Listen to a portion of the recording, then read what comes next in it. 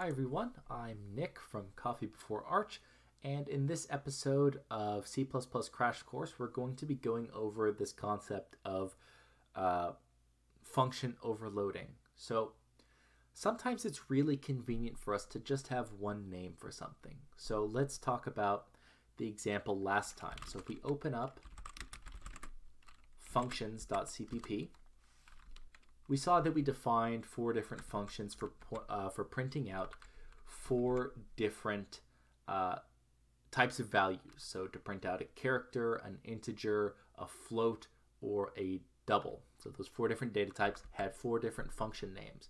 But if you really think about it, it doesn't make a lot of sense because then we have to remember four different things when we want to print something out.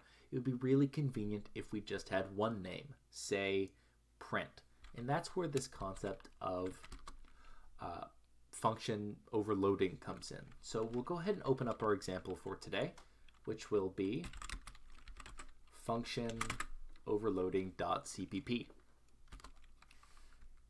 So what is overloading? So we had the exact same example as last time. This time we're using void return type, so we're not changing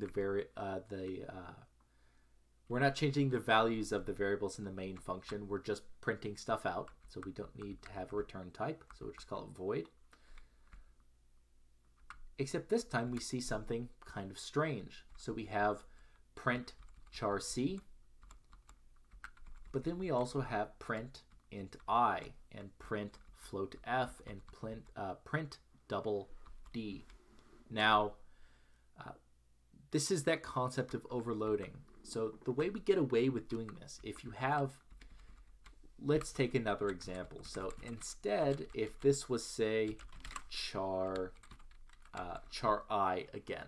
So this would actually be illegal in the C++ language, and the compiler would throw a fit. So let's actually see what happens if we try to compile this. So remember, I'm claiming that the problem is the fact that we're having two things that are the same name that both use this same data type as an input. So even though this is different, this I versus C, I'm claiming that that doesn't matter. The compiler is going to yell at us. So let's see if that's true.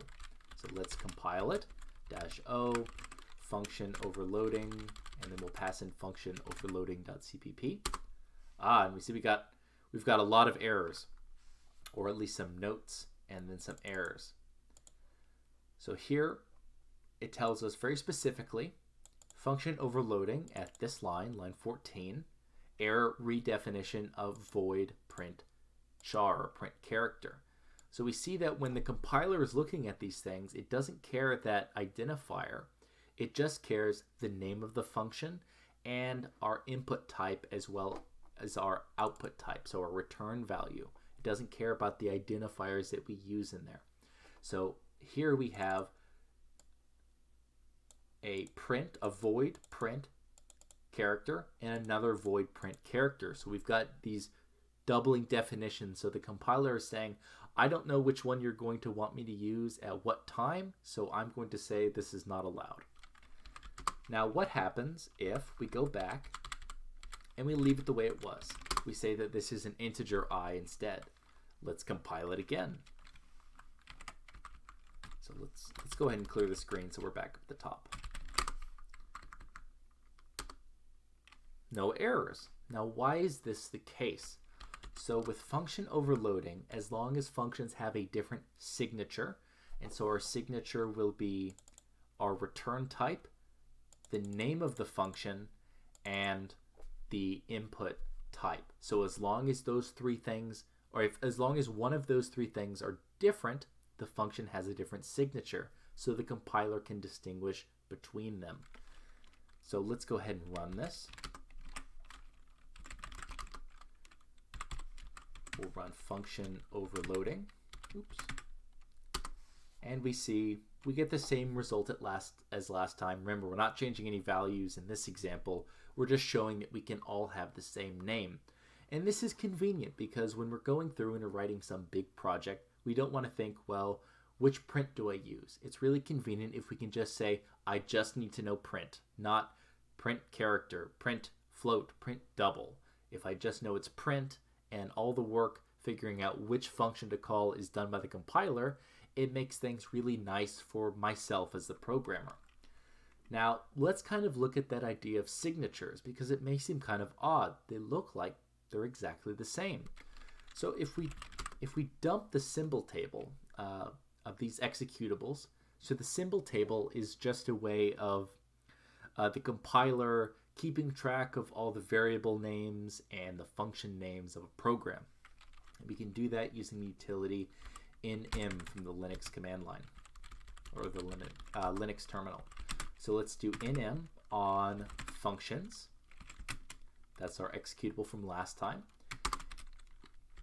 So we get a lot of things in here, but we really just want the print statement. So I'll do this thing that you may be unfamiliar with. It's a command line thing for grepping, which is searching. You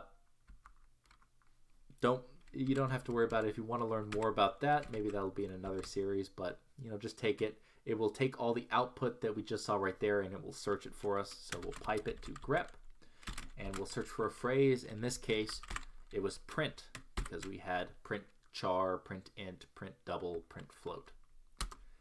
And we see we have exactly what we expected, but a little bit different. So we see print char in here, but we see that it's a little bit mangled, right? So we have this, underscore Z11, Z12, Z9.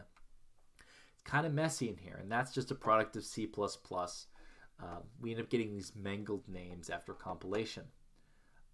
Now, let's look if there was actually a problem here. The problem that we saw when the compiler gave us an error, it's saying that when it was building the symbol table, it found two things that looked the same in the symbol table. So let's look at, with overloading, what this looks like. So this will be for function overloading. We'll look for print again, and we see that we get these 4 entries in the symbol table, which will be our different prints for characters, doubles, floats, and integers. But we see that there's 4 different entries, so clearly the compiler can tell between it. It doesn't see any kind of conflicting entries that it can't go between, so everything's fine. As long as the compiler can understand the symbol table, even if we don't, that's all we really care about. All right, that is going to do it for us today. As always, on the GitHub page for Coffee Before Arch, under the C++ Crash Course repo, we have links to all of the YouTube videos as well as the concepts covered in them.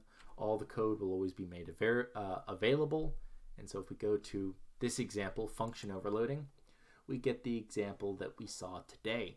And feel free to download this and play around with it. And if you have any questions or comments, or there's any specific topics that you would like covered, feel free to email me here.